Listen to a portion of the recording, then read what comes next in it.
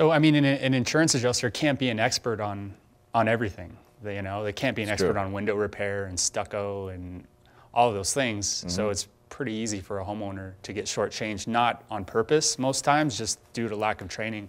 Yeah. On the well, you and I side. have discussed this. That's why what I find in the adjustment process, I tell a lot of the homeowners and property owners that I work with on the commercial side that my job would be unnecessary if they sent out representatives that were always knowledgeable and working in your best interest.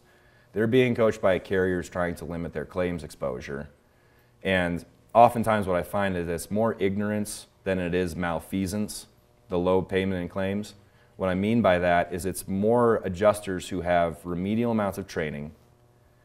They're sent out there, they don't really know what's going on. They need to be in Louisiana tomorrow to go take care of whatever just happened there. And then you're dealing with staff and independent adjusters who might just not understand the situation there, especially the staff adjuster who they can't put their fingers on it. They can't feel the damage that's actually there. And I think if they could, that there'd be fewer disputes in some regards.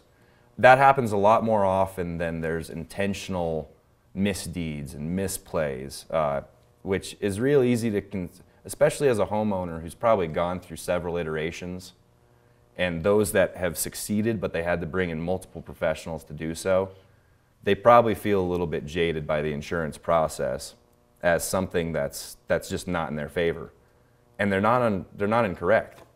It's definitely not cited to help overpay claims in any way. So anybody who's trying to get a certain amount of payment is going to run against a certain bit of resistance. And unless you have professionals there to help you through what might just be their professional who just was given a laptop and a van and told to settle claims after a 2-day training course. That's generally what I see more often than not.